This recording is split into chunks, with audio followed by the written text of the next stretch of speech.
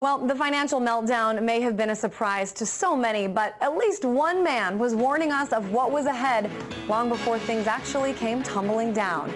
Gerald Celente is the director of the Trends Research Institute, and he joins me now live in New York. Mr. Celente, are you there? All right, we will probably come back to him. He has a lot of good stuff to say because he certainly... Oh, Mr. Celente, can you hear me? I can hear you. All right. Well, even before Americans saw signs of this impending financial meltdown, you were out there waving the flags, warning, hey, this is coming, and it's going to be bad. So who, in your opinion, is to blame for the bulk of it? Well, there's no question about it. As I've said often, if the names on Wall Street were named Celente, Caruso, Mondavi, Puccini, Rossini, they'd call it the mafia. It's the financial mafia. This is a show. I mean, give me a break with this. This is nothing but jive talk coming from Washington.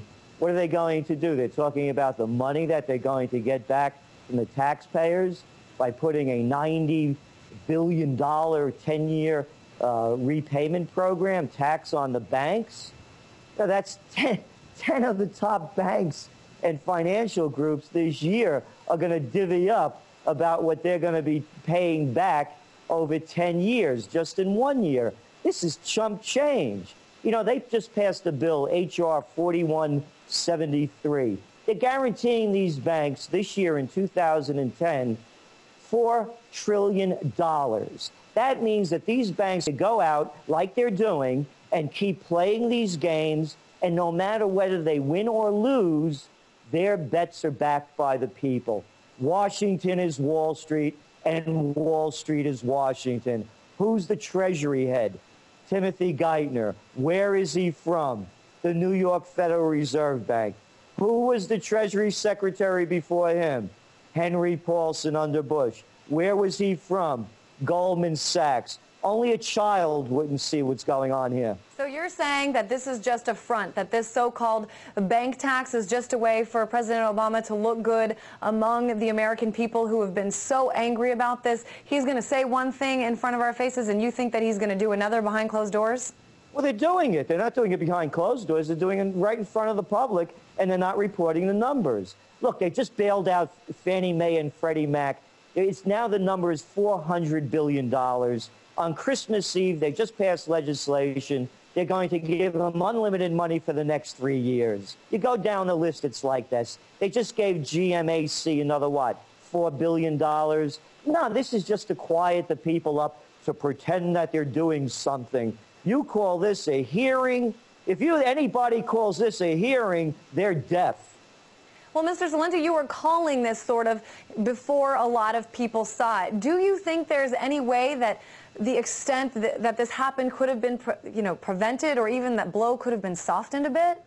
Yes, they could have let him fail. They just made this whole thing up about too big to fail. We just heard Lloyd Blankfein from Goldman Sachs at the hearings babbling away about, oh, they made mistakes and they wish they hadn't. Goldman Sachs is nothing more than a big hedge fund, period, paragraph. If they went under, people don't go to the ATM machine to get their money out of the Goldman Sachs bank. They don't have Goldman Sachs checks. We're just fronting for Wall Street, and all Wall Street is doing is gambling, and their risks are covered by the American taxpayer.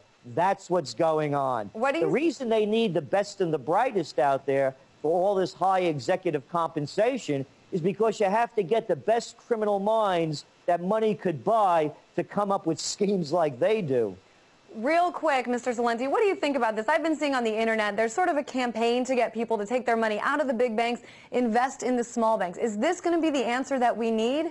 Yes, because that's when America was at its greatest. When it wasn't about Wall Street, it was about Main Street. It wasn't about Walmarts. It was about the mom and pops in the community. It wasn't about factory farms. It was about the family farms. Everything in America has gone corporate.